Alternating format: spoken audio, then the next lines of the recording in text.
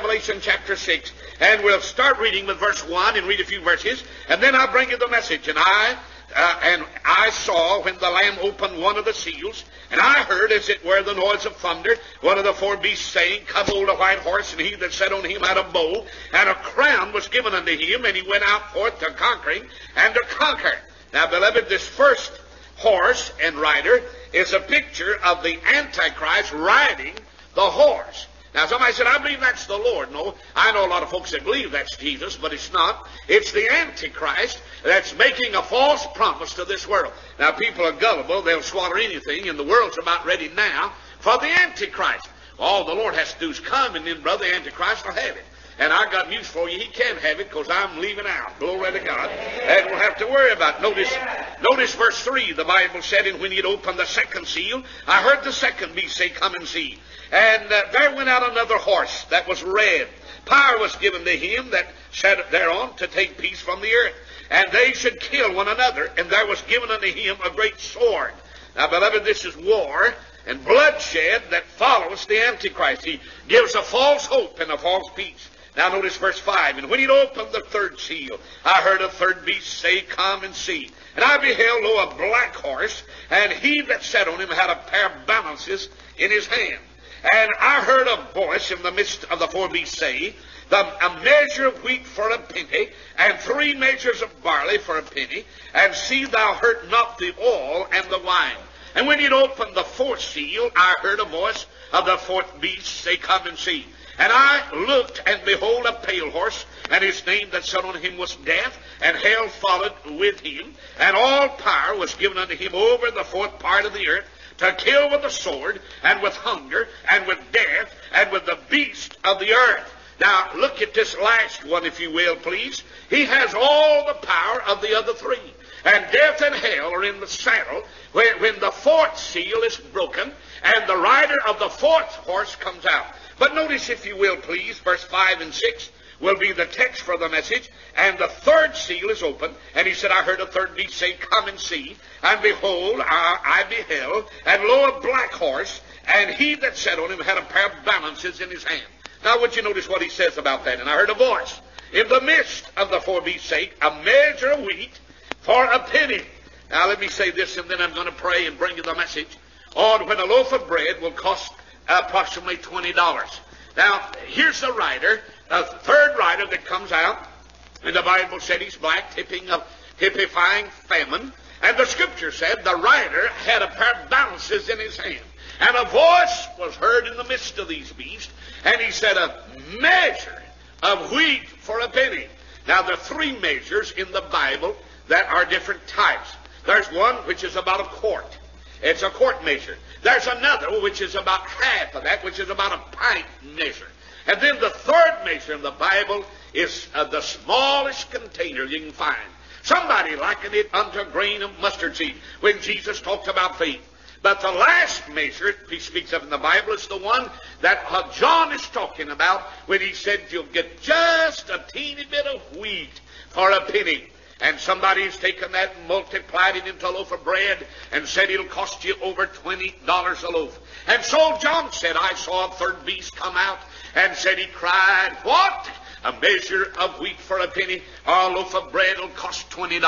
Now I want you to bow for just a word of prayer, and in just a moment I'm going to bring you the message on that day, in that day when this will happen. Now, beloved, listen, the Bible speaks, and the Bible gives us truth, and the Bible gives us the way, and the Bible gives us hope in these days, even when we find what's going to happen in the days to come. And the Scripture speaks about this day that'll be upon the earth when the seals shall be opened. I'm going to pray in just a moment and then bring you the message. But I want you to pray, beloved. Oh, I tell you, our needs God in America. I believe that in these days that we need a revival. I've said this week several times in this meeting, we must have an old-fashioned revival. Our brother, our nation's gone. We must come back to God. My friends, our homes will be destroyed. We must come back to God. Our beloved will be so confused in days to come, there'll be no victory. But I'm glad that there is a remedy. So let us pray, and then I'll bring the message. Father, I want to thank you this afternoon for every blessing we have of this rally service here at Pine Grove. I thank you for the dear humble pastor. I thank you for the choir. I thank you for everyone that's had part in the singing. Now, Lord, as we come to bring the message, we recognize that the Word of God tells us that prophecy is the light that shineth in a dark place. And although we look around, and although we see the darkness of the hour setting around us, thank God some golden daybreak. Jesus is coming, hallelujah. And when Jesus comes, we know that we'll rejoice in His presence, and because we'll be caught up in the air to meet Him. So I pray that you'd give us that hope, that blessed hope, in our hearts, and instill it today, until when we leave here we can be able to say, praise the Lord. We've been stirred by the Word of God and the promises of the Bible, and we'll thank you because we ask it in Jesus' name. Amen and amen. Now, beloved, I want to speak to you on the subject, when a loaf of bread are in the day of great inflation. Somebody said, preacher, I don't believe that we'll ever see that day. Well, whether you believe it, we may not see it. In fact, I doubt that the church will see it. But I believe we're going to see some hard times. I've heard people say, why, Brother Mans, the church is not going through the tribulation. I agree to that. But I believe before Jesus comes, maybe we may see some suffering and some heartache and some trial. Oh, you say, but preacher, God loves us too good. God loved Daniel, but He let him be cast into the den of lions. God loved Paul and Silas, but He let their backs be beaten, and they were cast into prison. And God loves us, but my friend, there may be a day of suffering ahead of us. But somebody said, preacher, what about inflation? Your dollar will buy less and less in the days to come. The dollar is about shock, and I believe this, my friend, that inflation will rise and rise until the Word of God says a measure of wheat for a penny. Now somebody said, preacher, what must happen before that day comes? In 2 Thessalonians we find three things that must happen before that day comes. And this is just the introduction. Let me give it to you. He said, first there must be a great falling away. Now whether you realize it or not, beloved, we're in the greatest falling away I've ever seen. Well, there was a time when God's people would come together in victory and shouting praises. And brother, but listen, there's a falling away. Everywhere you look, churches that one time had power with God, they've fallen away. Preachers that one time stood for something have no convictions anymore. And the Bible speaks of that falling away. It says in Revelation chapter 3 that they'll be poor and miserable and naked in that day spiritually, talking about the church of the Laodicean age. And so before that day comes, there'll be a fall away. Secondly, he said, before that day comes, the Holy Spirit will be removed. That means that the church will be gone. Now when the tribulation enters, I'll be gone. Somebody said, preacher, are you leaving out? Yes, sir, I've got my ticket. I'm going up on the first load, and praise the Lord, I'll be back after I'm taken up with the Lord. Somebody said, are you coming back? Yes, with 10,000 of His saints. Enoch said the Lord had come. He's talking there of the revelation. But Paul talked about the rapture. And here we find, he said, except the Holy Spirit be removed. Now I believe the church will be removed before that awful time. This will be the rapture of the church. And I'm glad I believe in it. Old Horace Jones used to sing, some golden daybreak, Jesus will come. I remember 20-something years ago, I saw Brother Aspel for the first time. Or maybe not the first time, but one of the first times. And as he came and sat in the funeral there, and they sang in that funeral at Brother Harold Cypress' little girl's funeral, some golden daybreak, Jesus will come. I sat there behind that coffin, or in front of that coffin.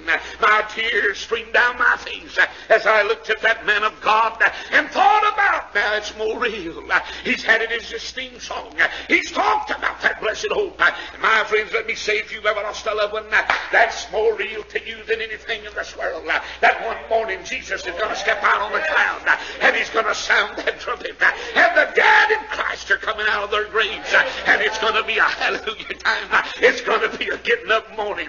Oh, you say, do you believe it? I feel a little bit of the power that's going to raise us already. I'm glad, brother, that Jesus is coming. But the Bible speaks of the day of inflation and the day of the worthless dollar. It says in James 5 that the rich men weep and they wail because their garments will be moth-eaten and their gold will be cankered, and they'll throw their money in the streets. They'll have a handful of money and can't buy a loaf of bread. The Bible said they'll weep and they'll howl. But if you've got Jesus, I want to tell you, and that day does come before the rapture, bless God, you'll have the living bread which came down from heaven.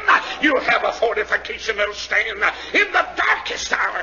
But I say to you, there will be famines. The Bible said until the coming of the Lord, of the revelation of the Lord, there will be famines.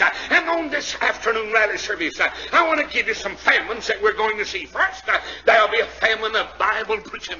I'll tell you, if there's anything we need, it's some old-fashioned Bible preaching.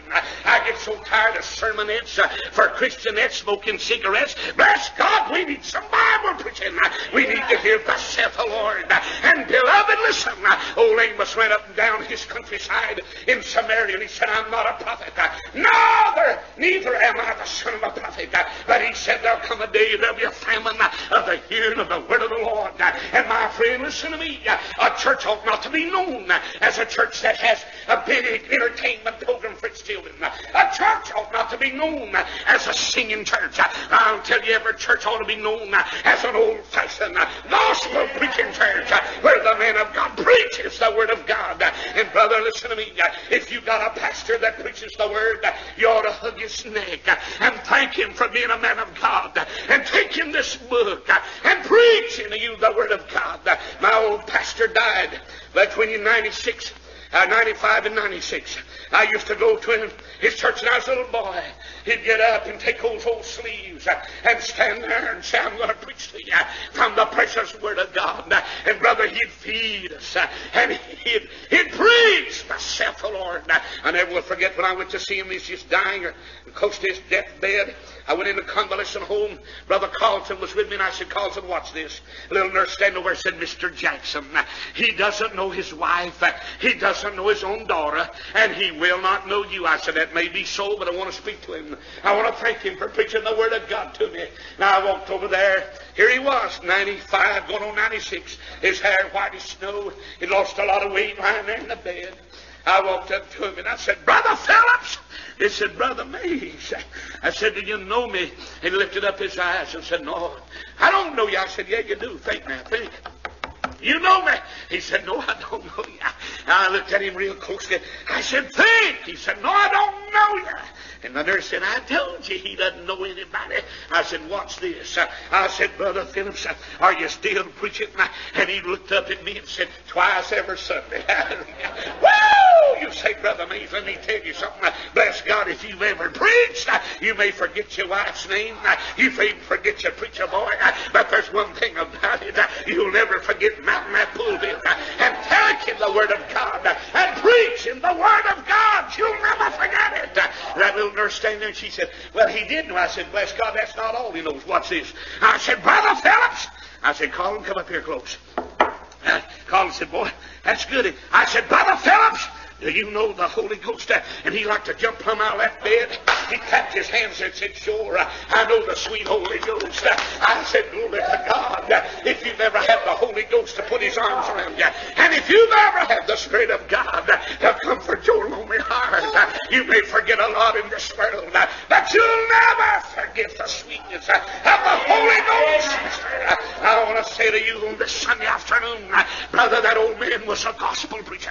That old man preached the word of God, and we need some gospel preaching in America, mister. As sure as your name's what it is, we need to hear thus saith the Lord. We need some preaching like had Nineveh when old Jonah came in there wiping seaweeds out of his eyes and out of his hair, preaching hell in 40 days. And I had a fish ride, and I want to tell you something.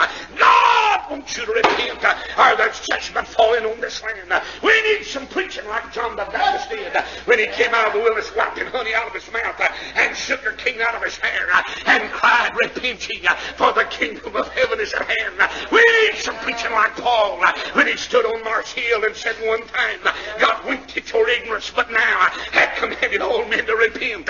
And they said he's a madman. Brother, we need preaching in this day in which we live.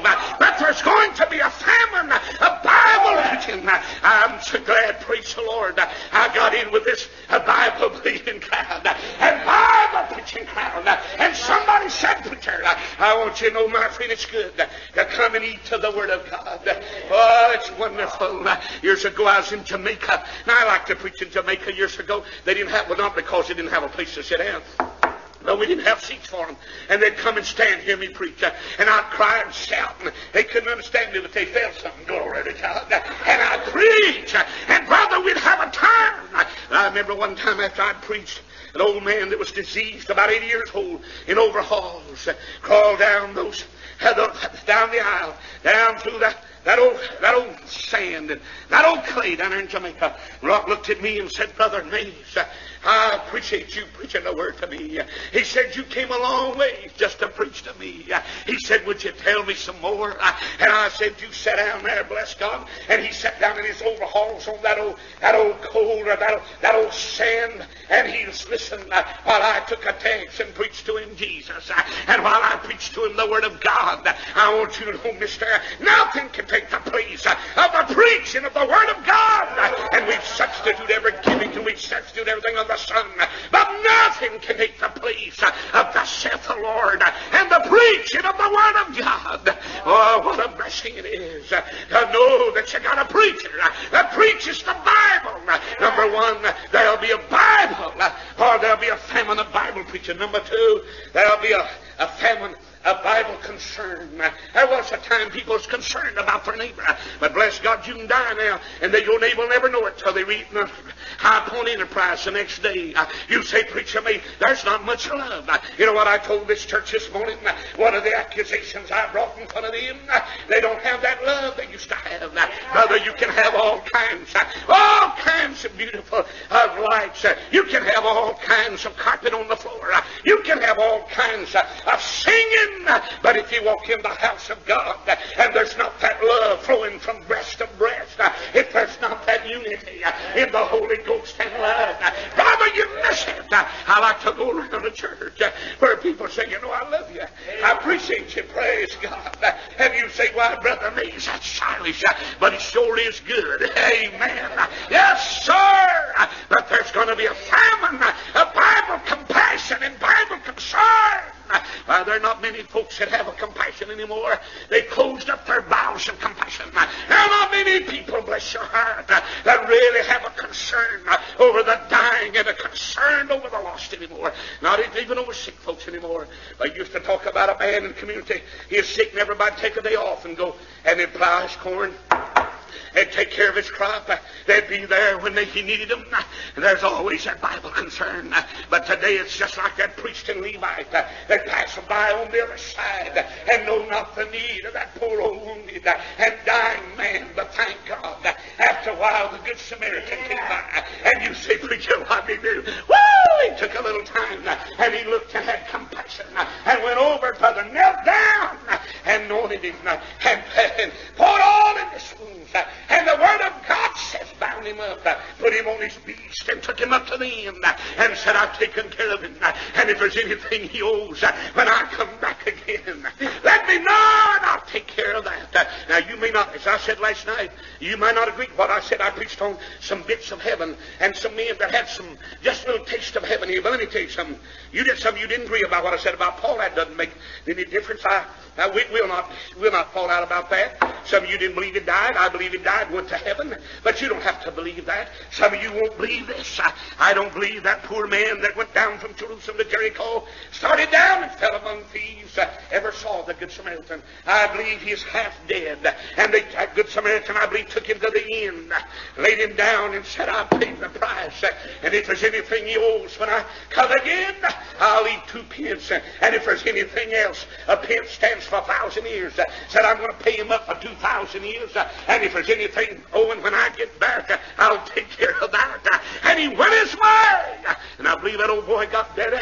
And he'd get up every day. Now, this is what I believe. You don't have to believe it. I believe he'd go outside and look down there And you know what he'd see? He'd see nothing. And then he'd look up that way and see nothing. And the innkeeper said, "Hey, mister, who you looking for?" He said, "I'm looking for the one that came and picked me up. And I'm looking for the Good Samaritan." "Oh, you said he was coming back, and I didn't see him, but you said he's coming, and I believe he's coming. I didn't see him, but thank God 1900 years ago he came. He died. He was buried. He got up on the third day. 40 days later he ascended." And you say, "Why are you looking down the road for?" "I'm looking for the one that picked me up and had compassion and concern, and some golden daybreak he's coming." Thank God. Oh, listen, apathy, indifference, coldness, and unconcern. There's a famine of real compassion. Let me give you two scriptures, and then I'll have to go to the next thing. Listen to me. The psalmist said, "I looked on my right, I looked on my left, no man cared for my soul." Isn't that an indictment against you and me? That somebody might say, "No man cared for my soul." Now, one other scripture, and old Jeremiah walked over and he said, "There's Jerusalem. There's Jerusalem." And the people walking by as if nothing had happened. And old Jeremiah got down in the ditch, and he was weeping as they passed by. He said, "Look at the temple, it's torn down. Look at the houses, they've been burned to the ground. Look at the women out yonder working like men. Look at the children that are hungry." And he said, "Is it nothing to you as you pass by?" Oh, and said, "What's wrong with you? Is it nothing?" There'll be a famine of Bible faith when Jesus comes. Listen what Jesus said. "Will the Son of Man find faith on earth when he comes?" Now, brother, they're not much old-fashioned. I'm talking about Bible faith. Somebody said, "What is faith?" "Oh, I know you quote over that. It's substance of things hoped for and evidence of things not seen." Now, I'll tell you what real Bible faith is. Saying, "God said it, I believe it, and praise God, I'm going to stand on it." Amen. That's Bible faith. That there'll be a famine of Bible faith in the coming of the Lord. You can't get folks to believe God anymore. One of the best friends I have was here the other night. Of course, some of you don't remember it. Some of you do. You know he's my friend. But he put me in the office valley I've ever been in. He had me believing the whole heaven was going to fall in before daylight. And he had me, he said, "You go cancel all them stations." He said, "Me," he said, the thing's over." He said, "Oh, son, it's all gone." I said, "It may be, but I'm going to shout as long as I can shout and holler as long as I can holler." But, oh, you say, "Preacher, my faith is not in Ford or Nixon or any of the rest of them. My faith is in the Lamb of God." Praise God, he owns it all. And, brother, we need to have faith in the Lord Jesus Christ. Is your faith in a denomination? Is your faith in the independent?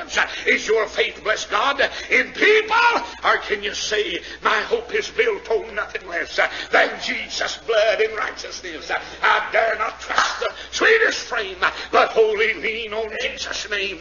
I know this afternoon there'll be a famine of people that believe God. It'll be as it was, Jesus said, when God said, "All right, if I find 50 people, I'll spare it." And then he said 45 people. And then he said 30 people, 40 people, 30 people, 20 people, 10 people. And because he said, "I found not 10 righteous people," he destroyed the cities of Sodom and Gomorrah. Faith, where is it? We need faith like Paul had after 14 days. When neither the sun or the moon shined, bless God, he stepped out on that old boat and said, "Be of good cheer, for I believe God. I'm standing on the promises." And brother, you'd better get you some promises and stand on the promises of God. I want you to know heaven and earth shall pass away, but this is something that'll never pass away. And the promises of God's Word will never pass away. I'm glad I'm not trusting in the promises of man, but I'm standing on the Word of God. But in the third place, there'll be a famine of Bible faith. Number 4, there'll be a famine of Bible holiness. Now, I want you to let this really bog in. I'm not talking about wholeness. I'm talking about Bible holiness. I'm talking about living something. Anybody can jump up and holler what they'd have, but I want to know how you treat your wife when you get home. Say amen right there. Some of you come down here just lovey-dovey and slam the door in her face and holler at her, and you do, "Oh my," and you put on, "That's so nice. I can see Claude over there batting his eye right now. But that's so. That's so. You know it's so. And some of you come down here and, you say, I believe in Bible holiness. But you don't live like it when you deal with people. When you're treating people, you don't believe. Listen, you don't live it. I'm not talking about this charismatic crowd that's got so many people confused as pitiful either. I'm not talking about these off-brands. I'm talking about people that'll pick their Bible up and say, I'm living in Romans chapter 12 and verse 1, where Paul said to the church, I beseech you, therefore, brethren, by the mercies of God, that you present your bodies a living sacrifice, holy, acceptable unto God, which is your reasonable service. Brother, that's Bible holiness. It's what you live every day. Amen. It's how you live. You ought to draw nigh to God. You ought to die out to self and be crucified to self. But you don't find many folks want to live a Bible holy way. They want to live their own way. Well, you're not finding many folks in this day and time. Did you know it? Bless your heart, that wants God and nothing but God. Oh, you don't find many folks that'll say, Preacher Mays, I want my life to be separated and dedicated and holy to God. Here sits my son in this service this afternoon, and some of you are sitting by your family, but I want my life to count before him. I want him to say, my daddy's a holy preacher. My daddy's a holy man. He believes in living a holy life. And brother, there'll be a famine, listen, of holy living. Let me come to the fifth thing. There'll be a famine of Bible praising. And it's just about here. You go in some churches and you never hear an amen. You go in some churches, brother, and I'll tell you there's no praise at all. You know what I believe by Bible praising? I believe that you ought to praise the Lord because of who He is. I praise Him because He is God. I praise Him, my friend, because He's God. And that's why I praise Him. I don't praise Him because He gives me a new shirt. Oh, He said He'd do that. I don't praise Him because He gives me a new suit. I praise Him because He's from everlasting to everlasting God. I praise Him because He walks the dark hills. I praise Him because He is. And hallelujah, we need some Bible praise in this day of God. You say, but you know, it's not popular anymore. It wasn't popular when David, came out back and he's dancing for the ark, and he had a wife. Isn't she pitiful? And she stuck her head out the window and said, stop that shouting! Stop that shouting! But I'll tell you, a real shout, you won't stop it, bless God. And old David just danced on and praised the Lord. Why, it's the most blessed thing in the world to be able to praise Him. To stand up and say, I want to praise the Lord for what He is and who He is. I want to praise Him. Bible praise shall be a famine of it. And I've always said this, when you got a pole bear in the pulpit, you'll have icicles on the pew. Say amen right there. Bless God, if you serve ice cream, your members will be just as cold as that cream. Amen. You say amen. And you say, we serve soup, and they'll be as weak as that soup too. Amen. Yes, sir. God help us in this day in which we're living in. We got to get every kind of little gimmick to get them to church. And I want to tell you something. It don't make a difference what kind of gimmick you get. Whether it's a joke-telling preacher or a quartet or, bless God, it's a pint of ice cream. If it's a gimmick to get them there, it's still a gimmick. Say amen right there. Amen. Some of us gag about some of these things and other things. Listen, it ought to be that if I be lifted up, I'll draw men unto myself. And brother, the Son of God, the Lord Jesus, needs to be lifted. And if He won't draw, we're in the wrong business. I believe the Son of God still has power to draw me in. And you know it. You know I'm telling the truth. Now, I never knew someone said, well, Brother Mays, you're critical. No, that's what you want to do, all right. That's what you want to do, all right, preacher. That's what you want to do, all right. But I want to tell you what I want to do. I want to lift up Jesus. And, listen, I want to preach it straight. Somebody said, yeah, but they'll get mad. That's all right. Praise God. I'm going to preach it straight. And you here this morning, I preached on a backbone and preached on Daniel and his convictions. You know that we lost our convictions in the churches of America, and we don't have any convictions anymore. We'll let any old multi-headed quartet get up and sing, bless God, and some of these little mini-skirted women get up and sing in our churches. Say amen. You know that so. Amen. Now, I want to tell you something.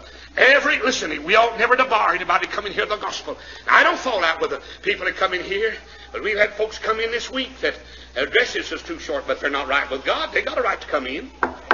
Of course, they ought to have enough respect to come to God's house, put their dresses down, say amen, whether you're saved or not. And we've had some men around here. You couldn't tell whether they're women or men, but I'll tell you this, it's all right from the come. But I want to tell you, when we get folks to stand on this platform, they ought to look right, smell right, act right, walk right, and talk right. Amen. That's the way it ought to be. We ought to have some folks that are really dedicated to Jesus Christ. And where I fall out with these fellows that having those folks, they're not living right to sing. Those folks are not living right to get up here. Those folks are not living right to teach a Sunday school class. I went to church not far from here, and I was amazed. Something I saw this week. Boy, I tell you, it stirred me. I'm talking about a fundamental Bible-believing, separated church. And somebody said, do you mean they're some of the worst kind? If you didn't know that, say amen right there. That's God. Say amen. Y'all dying on me right now, but that's so. That's right, you say, preacher. That's right, we got some more. Well, I tell you, I want to tell you right now, I don't care what you are. We ought to have people living holy lives and having a church that's dedicated to God. And then, brother, when you praise the Lord, it'll make somebody else know that there's a God in heaven. My Bible says when they shouted in 1 Samuel chapter 4, the ground rang out. Hallelujah, you like that? It said the ground rang out, and the Philistines knew that God was with them. And the Philistines said, how great and dreadful is their God. He's the one that delivered them. You say, when they shouted in the Holy Ghost, and when they gave praise to their God.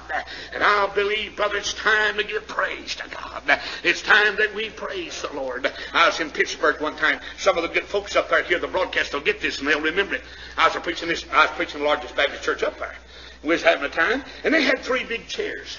And the pastor had come out, and he wore a robe. And the associate pastor came out, he wore a robe. And then the choir leader came out, and he wore a robe. And then the choir came out, and all of them had robes on. Now, I used to didn't believe in robes. But I'll tell you now, you go to average Baptist church, and you believe in robes. Say amen right in the choir. That's right, it's indecent. Well, it used to be, brother, if you was going down here and see a vaudeville act, you'd go down here to carnival. Now, you can come to a lot of these Baptist churches and bless God, look at the choir in there. Amen, say amen. Y'all know so. Don't look at me like I'm preaching strange doctrine. I'm preaching the truth to you. And, brother, it's so whether we believe it or not. I want to tell you, I was preaching up there, and I got to feeling good. Listen, I was about 11 steps up. And I was preaching up there in Sandusky, and I was had me a time, and I looked down, and I said, glory to God, I'm going to walk in Jerusalem just like John. And about that time, an old lady back there from over at Monroeville, Pennsylvania, jumped up and said, and I'm going to walk with you. Hallelujah. And she started shouting and praising God, and the pastor behind me said, sit her down. And I just kept seeking her on, brother. I said, hallelujah, we'll walk in Jerusalem just like John. And brother, the Holy Ghost is about to, bless me and her to death. Some of them was dying 40 deaths, but me and hers, and I knew she was real. It wasn't any put on with her, and she's a praising God, and the preacher said, sit her down. And I said, I didn't stand her up, and I ain't going to sit her down, bless God. I want to tell you something to praise. Bible praise. What a wonderful thing it is to praise our God for who He is. But then number 6, there'll be a famine of Bible conviction. Now, how long's it been since you've been in a revival and you saw real conviction? Now, I don't mean where preachers have to drag men down the aisle and wring a confession out of them. That's not worth a nickel. Now, unless He draws the Holy Ghost, listen. And unless the Holy Ghost corners you with great conviction, brother, listen, there will be no lasting results. Somebody said, why can't you find the converts after revival? I'll tell you why. Because it was the evangelists that got them up, or it's the singers that got them up, and it wasn't the Holy Ghost. If you ever get hemmed up, and the Holy Ghost ever crowds you in the corner and puts the handcuffs of love on you and brings you down that aisle, and you throw up the white flag and repent of your sin, they won't have to hunt you next Sunday, and next Sunday you'll be in the house of God, and brother, you'll be there in the place where God wants you to be. But we're living in a day and a time where there's not much Holy Ghost conviction. I was preaching the other morning, and boy, it was good. I like it, boy. I was a white lady said to me one night, I said, preacher, what is that runs out the corner of your mouth while you're preaching? I said, sister, that's honey from Canaan's land. Woo! Bless God. I want you to know it's not Bruton. Say amen right there. That's honey from Canaan's land. Now I was preaching the other morning in Pilot Mountain, North Carolina. And listen, I'm telling you, I never saw anything like this. Had people weeping all around, and I was crying. And a man about 50-something years old, and his, I guess, 20-year-old daughter, and his precious wife sitting next to him, and some other children sitting there, and maybe just visitors with him. And brother, while I was preaching, they started crying. But I never heard a man do this while I was preaching. A long time. 50, I believe Brother Don told me he's about 60 years old. And he kept saying, oh, Lord. Boy, I said, get him good. Holy Ghost, get him good. Woo! Some of you say, that scared me. Boy, I was so glad to hear that. And he kept saying, Lord. Oh, God. And I said, Lord, I haven't heard that in so long. And you know he's wanting me to quit preaching. Now, a lot of you want me to quit so you can go home. He's wanting me to quit so he can get to God. That's what he wants. Brother, I was the longest-winded preacher he'd ever heard. He's a holler and want me to quit so he could get down there. And I said, I'll soak him good before I let him come, bless God. And I just kept right on a preaching and right on a crying and kept on a shouting. And when I turned and said, Brother Willis, what are you going to sing? He said, we're going to sing Brother Mace, Just As I Am, Without One Plea. And I turned around. You know where that fellow was? He's right down there. Lord, save me right now. I can't stand it any longer. And I said, Lord, do it quick. Hallelujah. I want to get in on the blessings. And brother, when God touched him, brother, he touched my soul. And heaven was moving there. Somebody said, why? Because there was real Holy Ghost conviction. And brother, listen, you're seeing a lot of people come make decisions. You're seeing folks shaking preachers' hands. You're seeing folks come for baptism. But how long's it been since men couldn't wait under conviction for the preacher to stop preaching so they could get in the altar and repent of their sins and get right with God?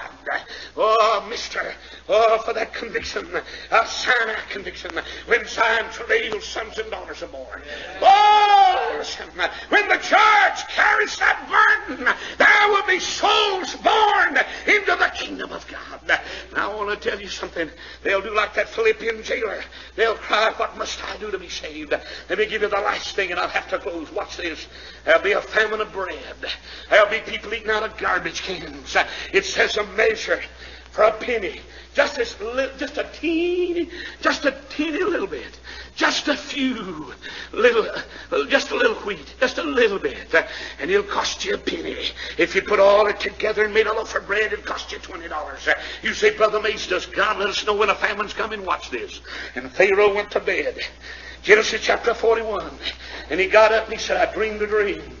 I got to know what that dream means. And he called the magicians. And he called in his inflationary board, like Mr. Ford, and said, let's get all this crowd together and see if we can figure it out. And they said, man, there's a man here named Joseph that knows how to interpret dreams. And they called old Joseph in there, and he said, I'll tell you what happened, sir. He said, in your dream you saw 7 fat cows come up out of that river. And after those 7 fat cows came up out of that river, you saw 7 lean cows come up out of that river, and the 7 lean cows ate the 7 fat cows. And he said, you saw something else. You saw a stalk of corn, and you saw 7 big ears on that stalk. And then he said, you saw a stalk nearby, and it had 7 lean ears. And the 7 lean ears reached over and got a hold of the 7 fat ears and ate them. And he said, Pharaoh, you better get ready for the famine. He said, there'll be 7 years of plenty. Get your houses and your pantries. And oh, he said, get your granaries. And he said, oh, get your warehouses filled. Because after 7 years, there's going to be a famine of bread. Now, listen, I want to show you something. Now, you talk about this, it's going to be awful around High Point. Of course, I believe that when this really happens, I'll be gone. I'll be at the rapture. I don't know. Some of it may get bad even before the rapture, but I know before over here it says a measure, I know I'll be gone before that. But watch this. Did you know if you come to the city where I live, and I take you down the street today, listen to me, it's dangerous for you to walk or ride in your car with the windows up down in certain parts of Atlanta, Georgia. They'll break the windows out. They'll steal the tires off of your car. They'll murder you for a quarter to get a piece of bread. but you wait in High Point and Atlanta, Georgia, and other places until, brother, there's nothing in the cupboards. And a loaf of bread will cost $20. There's no jobs, and men will be hungry. Oh, you say, preacher, what's going to happen? It'll be unsafe for you to stay in your own home. The Bible says inflation's coming. The Bible said starvation's coming. The Bible said a famine's coming. But wait a minute. It says, and the righteous in his seed will not have to go begging bread. Woo! Thank God. He said, I believe I'll go home. The Father's got bread enough to spare, and I'm over here in a perishing country. That old prodigal said, I'm going to get up, and I'm going home. If you're here on this Sunday afternoon, or if you're listening to this record, oh, listen, you can get up, hungry in your soul, and I'm glad you can come to the Father's house. He's got a table with a bread on it. He's got a table that's spread, and your hungry soul can be fed. If you'll get up and say, I believe I'll go home. Thank God there's bread enough to spare. Every head bowed, every eye closed, all over the house. And while your heads are bowed, while your eyes are closed, thank you for listening to the message. The Bible said a measure of wheat, as little a container as they could get for that measure. As little a container as they could get is that third measure in the Bible. And that's what John is talking about. He said the smallest little cup, smallest little thimble, smallest little container you can find. Put just a few drops of wheat in it. And that's a measure. Now there are three types of measures. And the smallest one is what he's talking about. It'll cost you a penny, just a little bit of grain. Just a teeny touch of grain. And he said in that day, there'll be one with a pair of balances in his hand. And the horse will ride out when the third seal is broken. And there'll be hunger stalking the land. I want to ask you something, my friend. Are you saved? Are you born again? Do you know God? Are you ready to meet the Lord? Father, I thank you for this rally service. Thank you for the message of the Lord. Thank you that we have the truth of God in these days in which we live. But, oh God, may we take the bread that we have, and may we share it with the hungry that need the Word of God, the precious Bible. Oh God, may we recognize that the night is already gathering. The clouds are already forming. And oh God, may we see that what we do, we must do it in a hurry. Help us, Lord. Take this offering. Lord, these precious people have given in memory of their loved ones. Sanctify it. And oh God, I pray in Jesus' name, way out yonder somewhere, may some hungry soul hear. May some hungry soul eat, because we've given of the bread that God's blessed us with this day. Sanctify this record. Bless it, Lord. May hungry-hearted men and women hear it. And may men and women get right with God. May there be Holy Ghost conviction on this record. And may men and women fall down upon their knees as they listen. And then, Lord, in just a moment when Brother Richard leads us in the song, I pray that everyone in this house, everyone in this house, will examine themselves to be sure that he is right with God. Oh, Lord, may everyone be right. Everyone be right. Before they leave here, may they know they're right with God in Jesus' name.